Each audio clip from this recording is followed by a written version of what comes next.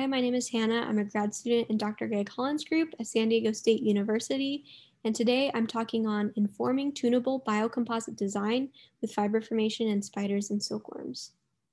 If you look at the stress strain curves for several different fibers, you can see the mechanical properties are very diverse. Major ampulate silk, used as a spider's drag line, is very strong, while aciniform silk, used by the spider for repping prey, is very extensible.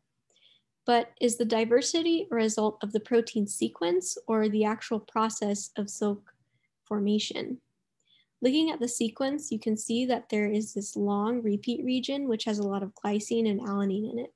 And this is true for both spiders and silkworms. These regions are interesting because inside of the gland, they are intrinsically disordered, but in the final fibers, they adopt more beta character. This transition occurs inside of the duct, where you have salt exchange, where monovalent anions are exchanged for divalent anions. There are shear forces, which are important for alignment, and then a pH gradient, which is necessary for inducing fibrillization. But the question remains of how the protein structure develops within this duct region. To study this, I combined NMR, IR imaging, and transmission electron microscopy. NMR gives information about atomic level interactions, but before I could study this, I needed to overcome the signal to noise ratio. To do this, I fed silkworms phenylalanine and alanine, and you can see that the amino acids, which are also seen in the repeat regions, come through as a result of this labeling scheme, both in solution and solid state NMR. Next, I looked at the random coil to beta sheet transition using infrared imaging. To do this, I fixed spider glands with glutaraldehyde and then sectioned them. And you can see the sections near the tail end where the proteins are formed, have more helical random coil structure.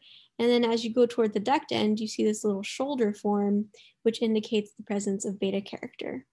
And finally, I used transmission electron microscopy to try and mimic the gland environment with different stains. When I added ammonium molybdate, which has divalent anions in it, I saw both native-like structure and these dense droplets. But when I'd used urinal acetate, which is more acidic, and multiple washes of water, I saw this fibrillization starting to occur.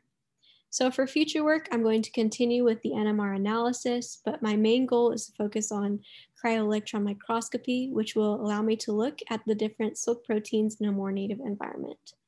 With that, I would like to thank my lab mates for letting me use their mechanical testing data, as well as the electron microscope facilities at both San Diego State and UCSD. And thank you for listening.